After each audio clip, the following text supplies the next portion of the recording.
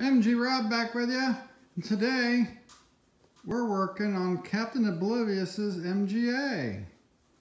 And we're going to try to get it running first start on the engine. So we already confirmed that we got spark. Got my oil pressure gauge here, external oil pressure gauge here. Filled the block up with oil and the hoses. Cranked it over until I got oil pressure without the plugs in place, and had shown about 65 pounds oil pressure cranking. So that looks really good. Put some gas in it and primed the fuel system, and no leaks till we got up to the carbs. He had thrown the carbs on that I had taken off my car a while back, and evidently my memory didn't serve me very well because I had stole some parts out of them things that I forgot I stole. The needles are missing, and the needles and seats were missing too. So yeah, they were puking gas everywhere. So now we're just searching around, trying to come up with all the bits and pieces out of what I have laying around to get it all together. All right, so I found some bits and pieces, got the carbs back in place, confirmed that there's no more leaks. And now these are HIF 4s, which I used to run on my car. And this engine is 30 overbalanced. Bigger cam, I can't remember the cam number right now. D9, I think it is. And ported head. So I've got a set of AAA needles to put in them for now. They may end up being a little rich, but for initial startup, I'd rather be a touch rich than lean. All right, so now I got the needles in. I think I got everything ready. We're gonna give it a try for our first start ever on this.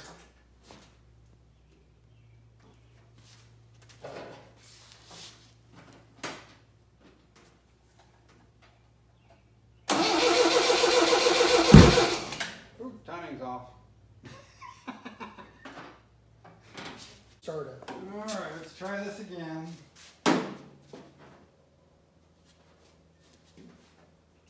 Like I had the distributor drive in the wrong place. Do that once in a while.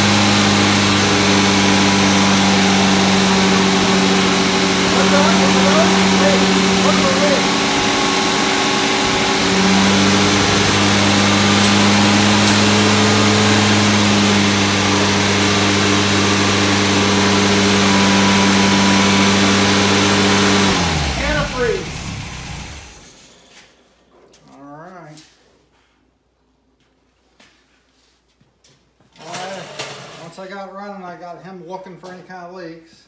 Once we see a leak, we shut it down and try to fix it, and he's got a little bit of antifreeze leak. All right, well, it looks like all that was just dripping out of the overflow a little bit because he had the radiator just a little bit too full. So go again.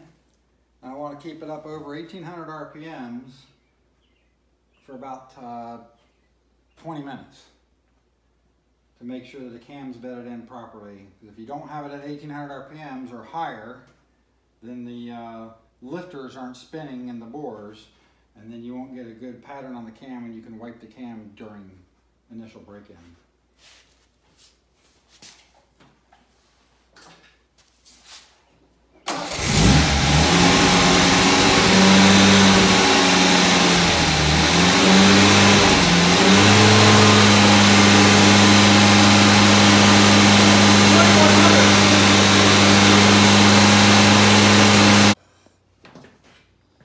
right, so we've gotten about 10-12 minutes of runtime so far, and we found a little oil leak from oil fitting. It wasn't tight enough on the oil line there.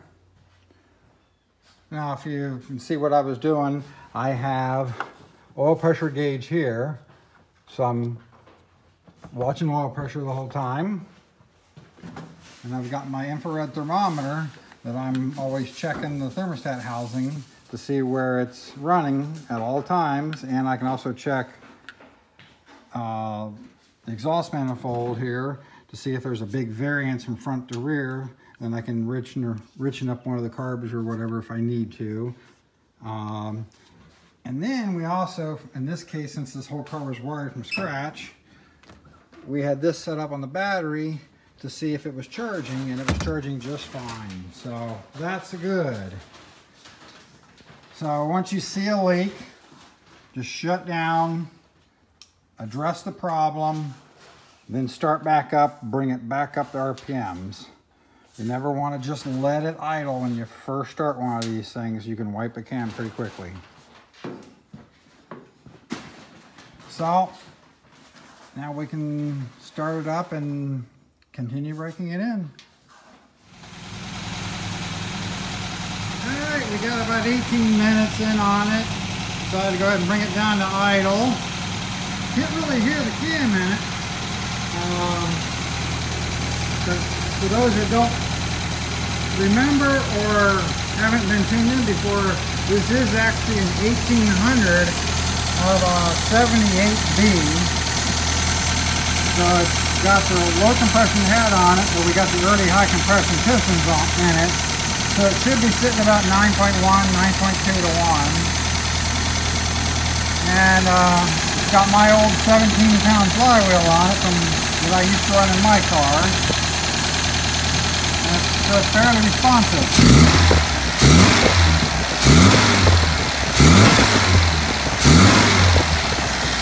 Still got some minor tuning to do to it, but looking pretty good for now.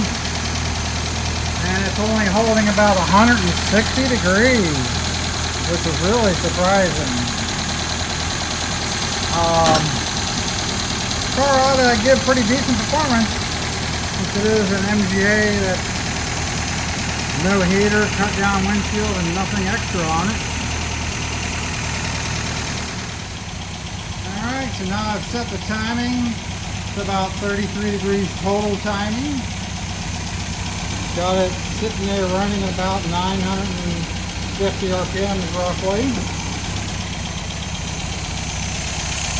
Holding about 50 pounds oil pressure idle. Got the carburetors pretty close.